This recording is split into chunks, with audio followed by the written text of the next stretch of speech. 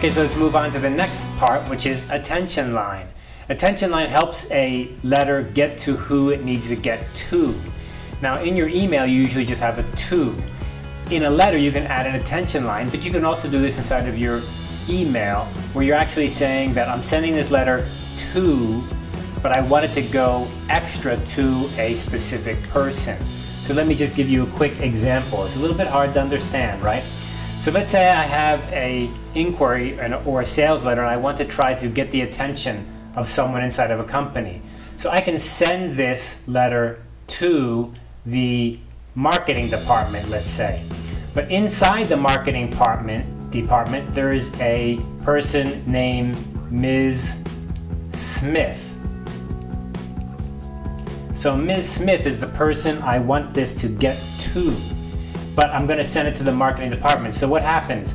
This letter will go to the marketing department, but it will be attention, Ms. Smith. Now, what does that mean in reality?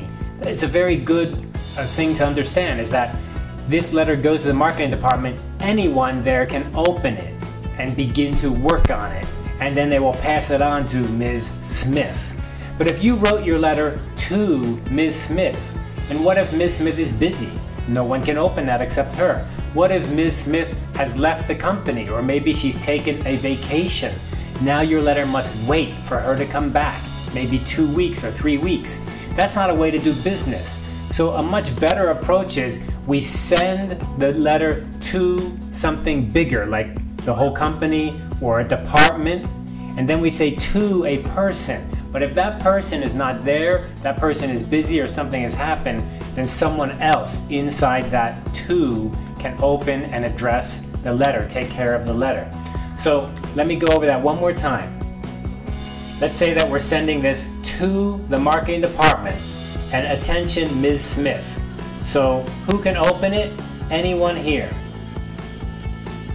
What if Ms. Smith is not in the company anymore, or what if Ms. Smith is on vacation? No problem. Anyone inside the marketing department can open it. What if Ms. Smith is there and she's okay and she's not busy today? They will pass it on to her right away and she will respond to it. So you can see the way we write the attention line is like this, but you can see up here is who is this letter to. So in this case, is a great example. It's going to this whole company. Someone in the company needs to open this letter. Who? Anyone. I don't really care who. But I do know that I want the letter to go to Greg Rogers. Eventually, I want it to get to him. If he's not there, someone else please take care of this letter. Let's take another example here. This is a somewhat different example, a little bit more general.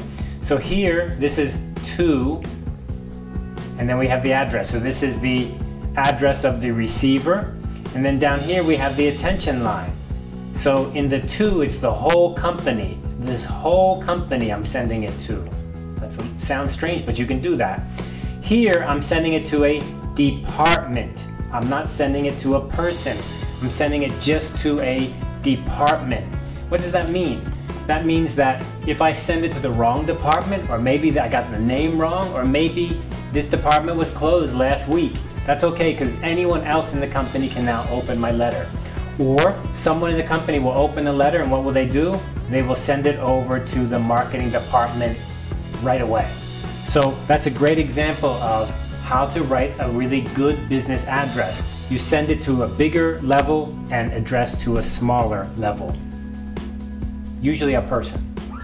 So let's take a look at what happens next in the opening. We have the salutation. So the salutation is what you've seen many times before. Something like dear somebody. So an important thing to remember is, we're going to talk about it in a little bit, is this colon here. So this is a colon, right? A colon are 2 dots. But an English colon is different from a Chinese colon, so you need to be very careful. This colon has no space before it and 1 space after it. So you can see here, no space before the colon, 1 space after the colon. Dear sir, gentlemen.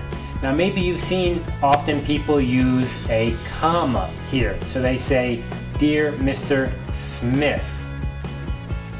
And then they use a comma. That's a different way to write that. We're going to stick with the colon. and I'm going to show you why in a moment.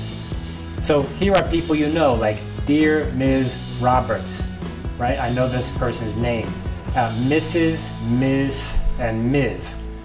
Of course, you probably learned this in a junior high school or high school that these mean different things in English, right? One means married, one means single, and one means we don't know or we don't care. These days, we try to just stick with the Ms. because it's not important whether a person is married or not, right? So just use Ms. if you don't know any more information. That's the best way. Of course, if they prefer to use Mrs., like when somebody sends you a letter, if they sign the letter and they say Mrs. Smith, MRS, then when you write a letter back, an email back, you should always say Mrs. Smith. Don't do something different, it might make them a little bit offended. Of course, sometimes you don't know the person, and that would be something like this: Dear Madam, or Dear Ladies, a group of ladies. Dear Madam, Madames, Madams, yes, Madams. So you can become more formal or less formal, but it really is important to have this. Lots of people write their emails and they don't include this salutation at all. I often receive emails and they don't have my name there at all. How do I even know that you know who I am, right? And you may think, well, today email were very informal.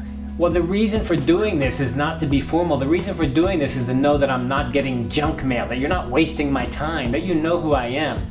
And it's always going to pay off for you to be formal in business. You're never going to lose something by being formal. So we have many different ways we can do this. If it's addressed to one person or two people, or it can be addressed to an organization, like here, gentlemen, ladies and gentlemen. And sometimes you don't know who it's to. In that case, we can say, to whom it may concern. I have no idea who's going to get this. I don't know who they are, but I can say, to whom it may concern. So these are great ways, and your QBL program has many examples to help you.